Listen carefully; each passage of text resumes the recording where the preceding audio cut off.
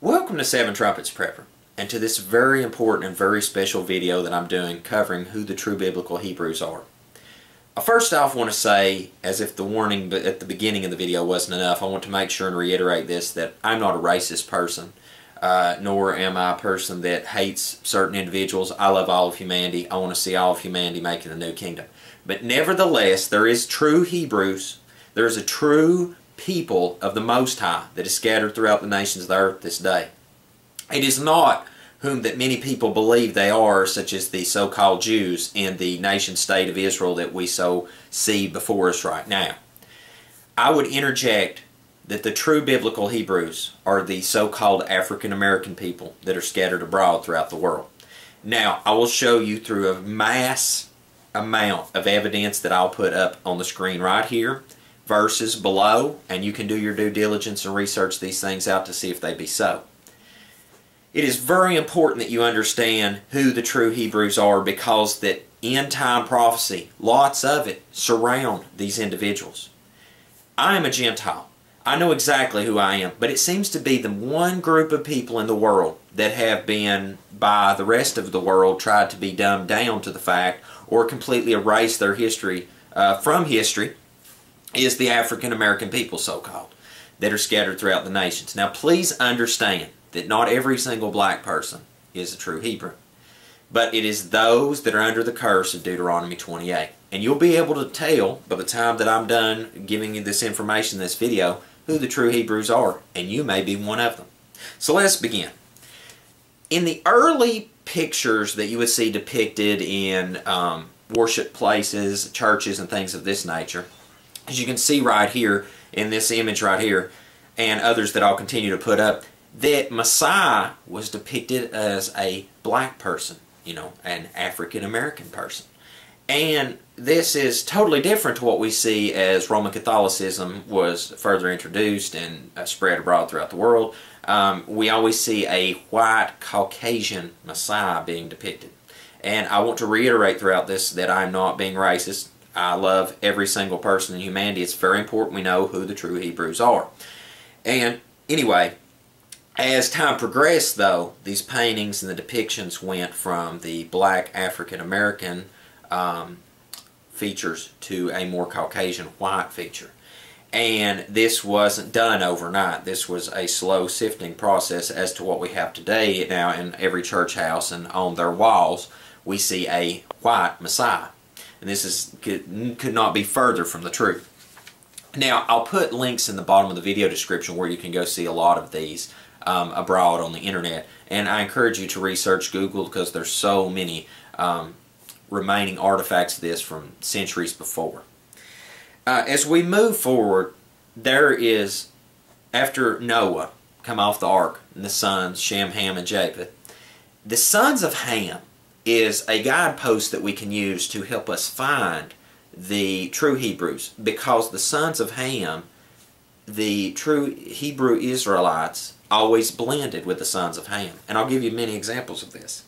As we read in Genesis 10, it gives the genealogy, and so we can see the beginning of the division of people. But the Egyptians come from their father Ham. In Palestine, if you look at some of the people that are descendants from long ago, they're black. Although we have other people of ethnic background moved into Palestine today, the people that intermingled with the true Hebrews, the Palestinians, many of them are black. And that is from generations back. Not only this, but the scripture states that in Amos 9 and 7, that the Hebrews are like the Ethiopian to him. if we look in Ethiopia, I'd find that most people have no problem understanding that the people there are of black African nature. Now, the sons of Ham, though, as we find in the scripture, we can see that Joseph blended with the sons of Ham, because whenever his other brothers came to receive goods and merchandise to take back to help their family, they did not know that it was him. Now, this could have not went down if he was of another ethnic background, whatever color that may be, to blend with the black African American Egyptian at that time. I'm sorry, they're not American at all, but the black African Egyptian.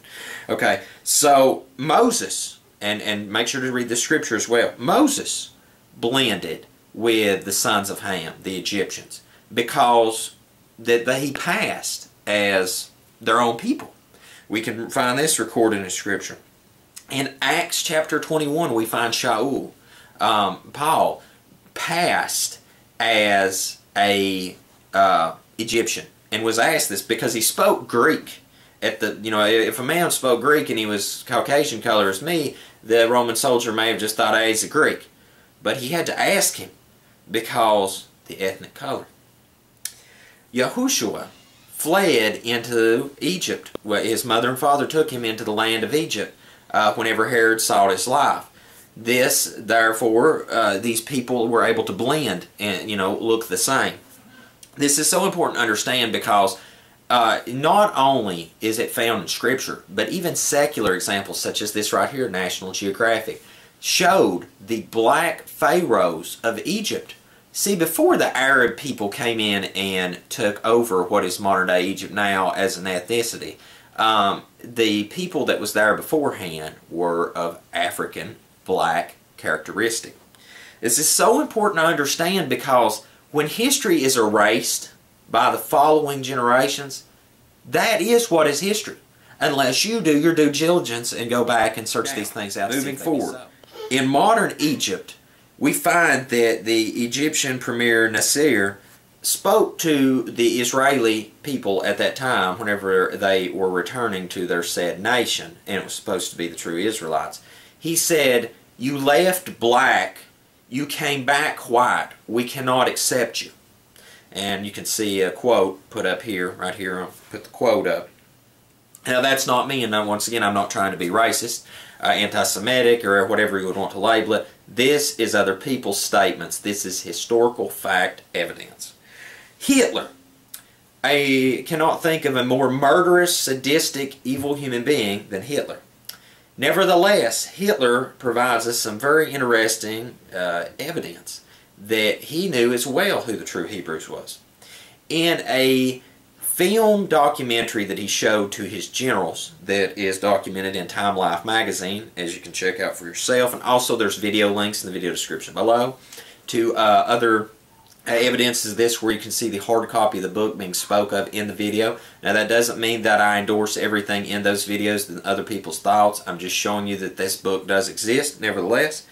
In Time Life magazine, it was labeled, I believe the book was labeled The Nazis from every time that I've ever seen it. I've only seen the book a couple times in my life so far, and I want to get a copy of it because it's so powerful. Nevertheless, Hitler shows to his generals who the true Hebrews are and who the posers are. And he describes to his generals that the white-faced kind of, people always say that I kind of look Jewish. That's actually a fair statement because my background is Germanic, Russian. I have, that is my ancestry. Well, we'll find out later in this video as I describe to you that the Ashkenazi Jews are from that region in the world. I'm not a Jew. I'm not an Israelite. I'm a Gentile that has accepted Messiah into my heart, Yahushua, to keep His commands, do His Torah and His Father's commands, and trust in Him so that I may have eternal salvation. Now, Hitler explained the white person that was posing to be an Israelite as the bastard. And please forgive me, I mean not to be profane. I am describing exactly what was shown in the film. It also showed an African man of nature and facial feature, hair texture, as the true Hebrew. And it broke this down and digressed very deep. It went extremely deep. It was profound to me how much emphasis he put on explaining to his generals who the true Hebrew were. It was shocking. I encourage you to look into that.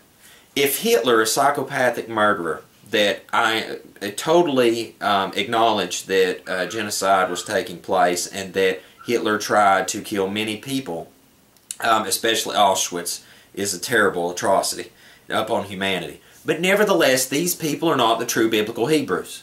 They suffered great murderous atrocities against their people, but they're not the true biblical Hebrews. Please understand this. Moving forward from this, though, the Ashkenazi, it's very important that you understand who Ashkenazis are. They're not the real Hebrew. Matter of fact, a lot of them look like me, which I just told you. I'm not a Hebrew or a Jewish person or Israelite. I am a Gentile. I cannot reiterate that enough. In the 11th century, these people began to really take on the characteristics, try to personify themselves as if they were the true Hebrew, which it cannot be further from the truth. They speak something that's more along the lines of Yiddish. Whenever I first began working in ministry, I wanted to learn to make sure I knew how to read, write, and understand and speak Hebrew so that I'd done exactly what the Master commanded, Hebrew and Gentile, in his commands. As a person that speaks English, I found that it was very imperative very quickly that I get back to the foundation and find out exactly what the Scripture said. As I went to a foreign language academy, one of the first things that got brought up to me was that I spoke, kind of sounded Yiddish. I inquired as to what Yiddish was. I found out that it's kind of a Germanic language tone mixed with Hebrew. With my Germanic background and my own family's lineage, it made perfect sense to me, and I understood all of a sudden exactly what they were trying to say. In going to Hebrew school, this brought up an important point to me at that point, though, is why would that be the case? Because the Hebrew people should always have been the Hebrew people. Their tongue should not be something intermingled with other people. As we move forward in Genesis 10 verse 3, we find Ashkenaz. And that's actually, the people are actually explained in the Scripture, where they're from, who they are. So they're not Hebrews. And the Scripture itself attests to this. So these people are posers. At this point, whether a person wants to accept and acknowledge that or not, the written word is the written word. Neither you nor I can do anything to change that. Well, unless you're like the beast power in Rome and want to change times and laws, I guess you could probably attempt to change Scripture as well, but I'm not Babylon. I'm a servant of the true Most High, and I want to do exactly what His Word says. The true Hebrews will be regathered when Messiah returns. These people will be gathered out of all the nations abroad that they've been scattered amongst. The nation-state of Israel right now, many people refer to it as the terrorist nation-state of Israel. I refer to it as the poser state of Israel, because the people that are there, most of them do not even acknowledge Messiah, nor do they even keep the Jewish faith. They're actually nothing more than people in a land that's not their own. That's just a factual statement. Now, what I want to do now is I want to go to Deuteronomy 28. Because Deuteronomy 28, out of all the peoples and nations of the world, tongues, ethnics, and backgrounds, they define out one population of people that are more unique than any population of people up on the planet of Earth. They're the only people that meet these characteristics, and therefore can be the only people that are the true Hebrews. So let us begin. And I will prove to you that it is the people that is defined as the African American that have been scattered abroad throughout the nations of the world because of the sins and transgression of breaking Master Yahweh's commands and their ancestors doing it. Leprosy is something that most people don't understand. If I got leprosy, you would never really know it. Why? Because it makes you white. Black people, it's very profound because you're black, and then you become white. This is something that you can't hide, okay? Nevertheless, that's why the leprosy in the day and time of the ancient biblical Hebrews, it was so profound, because it does nothing for me. For you, it's life-changing and devastating, nevertheless. As we move forward throughout the Scripture in Deuteronomy 28, and I encourage you to read the entire chapter in full context and look at exactly what I'm saying. Slavery is nothing new to the African American people. You will find that if you're an African American, many of your ancestors were exactly that, slaves. It says in the Scripture that there would be a yoke of iron put about your neck, and that you would be turned into a slave. Well, that happened in bondage in the land of Egypt. And not only that, but here we'll find in shortly thereafter that the Scripture says that you're going to be taken from Egypt in slave ships, and that's exactly what happened, and scattered all amongst the world. But we'll get to that in just a moment. Scripture says that you would take a wife and another would lie with it. How many women were raped during slavery and taken from their husbands and sold to someone else as a master and taken abroad? All right? Thou shalt build a house, but you won't dwell in it. How many built the nation of the United States of America today, but you have no part with it? You know, you would plant vineyards, but you wouldn't eat the fruit thereof. Harvest it. There you go. You know, you worked and toiled in the fields. Your ancestors worked and toiled in the fields, but you had no part of it. The sons and daughters taken away. You know, you'd long for them all the day long. Your eyes would fail for longing after them, and they're not to return. The slavery, the children would be born. They'd be to a certain age, and they'd be sold. Okay. You'd be oppressed and crushed. A nation of people that's oppressed and crushed. Not only that, but it just madness and blindness. You know, I mean not to be racist when I say this, but I've found some of the craziest stuff you find in the African American population. Just pull up your pants. Quit looking ridiculous. There's so many things that is just that it's because of the sin of your ancestors that you do these things in what you do now. And I mean not to be racist. It's just the truth. Your carcass would be for the beasts of the field. You know, so many people that was slaves just murdered and cast out, and the animals, the beasts of the field, and the fowls of the air ate your flesh. You shall fear day and night. You know, the Scripture said that. Removed in all the kingdoms of the earth. If you look from the continent of Africa, where the Arabians called the best of my knowledge that I could find from this, and I'll try to get. This is the only thing that I'm still trying to get a solid factual statement from the Arabic people. But it said that the Yahudim were a people accursed of their Elohim. And when they were sold off as slaves, that's what they were said. That was what would be said. And that whenever slavery was taking place, that the African American people, so far referred to, but you are the true Yahudim or Israelites, were spread abroad to the United Kingdom, to America, to Australia, all abroad. Your people are spread all abroad. And will be regathered together again back into your land of Israel. You're spoiled and no man saves you. You know, I find out of all the peoples that are oppressed, especially in America, I find this interesting. That, and once again, please do not define this as racism. But especially at the point in time we're at right now, illegals immigrating into the United States, foreigners abroad, even for me as a white man, I found that when I became unemployed, it was very difficult on certain things. But I find for the most difficult people that have a hard time is probably the African American people. And I've wondered for many years why that was until I understood that you people were the true Hebrews under the curse of Deuteronomy 28. That makes perfect sense. The Scripture says that the stranger would be put above you and you would be put below. You know, I can't tell you how many times I've went into a McDonald's and other places abroad that it's the lowest of low jobs, and that's where you find many of the true Hebrews. And once again, I mean not to be racist. This is why you are under this ban, is because of Deuteronomy, the curse of Deuteronomy 28. And, you know, Deuteronomy 30, if you read that chapter, it's a call for return.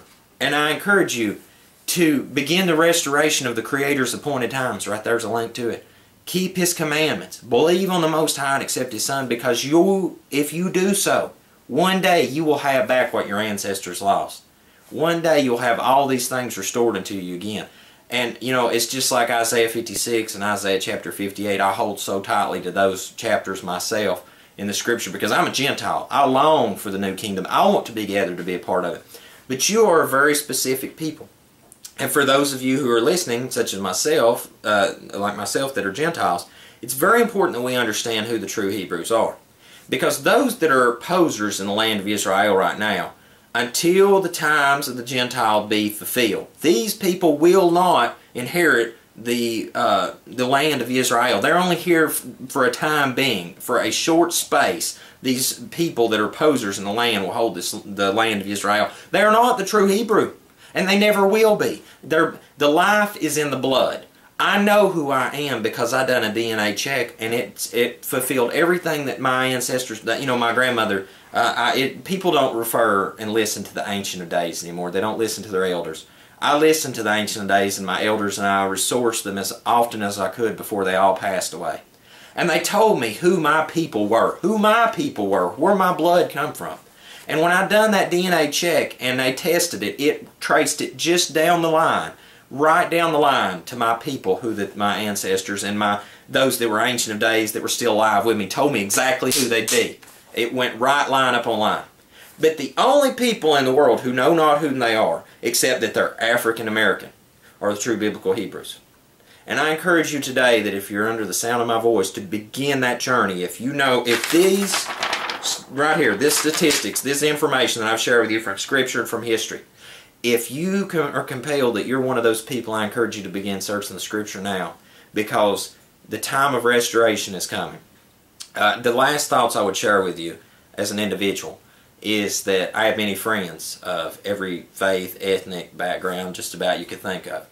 I've told each and every one of the people that are my friends that are of African American nature, and people that I come in contact with that are strangers to me. They're not strangers when we leave, though. I always make a point to, you know, befriend everyone I can. But I have found that as I tell these people whom they are, that many of them acknowledge that that's exactly who they are. That brings me great joy, because time is drawing to the end, and the time for understanding biblical prophecy, understanding who the true biblical Hebrews are, understanding the commandments, the time frame for accepting Messiah, all these things are drawing very short to the end. And as a person that has prepared themselves for the sounding of the 7 trumpets of Revelation, this is the most critical time in the history of humanity. There'll never be a time of turmoil like there is taking place now ever be again. It's so important we have every single characteristic of end-time prophecy in place, and one of those is knowing who the true biblical Hebrews are. I hope this has been enlightening to you. I hope it's opened your eyes to so many things that have been hidden. I promised I would do this video, and I hope for those who have requested it that it's a blessing to you. So until we see you again here at 7 Trumpets Prepper Channel, I hope you have a most blessed day in Yahushua's name.